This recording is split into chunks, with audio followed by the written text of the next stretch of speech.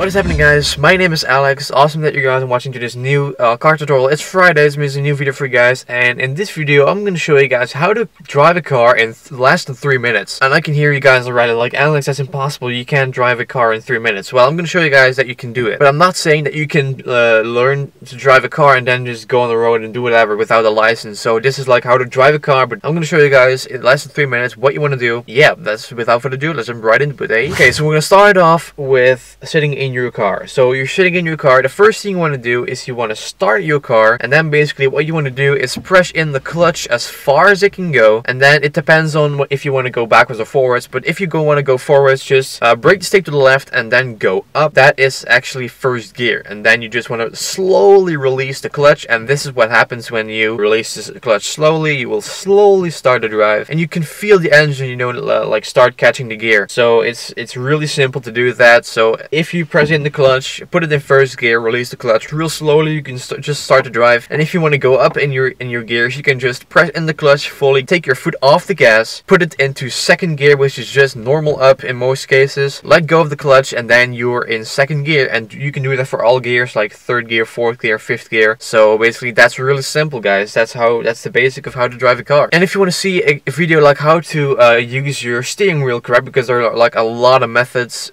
people use, but I have a video right here, as you can see, where I explain all of the methods you should use and what is actually like learned in actual driving school. So check out that video. You can watch that video on like the annotation on screen. So basically that's really simple, guys. That's how easy it is. So just learn to drive like your own garden. If it's like big enough or whatever, just learn how to drive, get your permits, and just freaking succeed. That's basically how simple it is, guys. If you want to see more of these car tutorials, feel free to subscribe down below so you won't miss out on any new videos and updates and all that kind of stuff. I know I'm talking really fast, but I don't know why, because that's just I just want to have like cleared up the things like really easily. So that's it for this video, guys. If you want to see more, just feel free to smash that like button down below. And thank you guys, and I'll see you guys next week for a new tutorial. So until then, I'll see you guys very soon.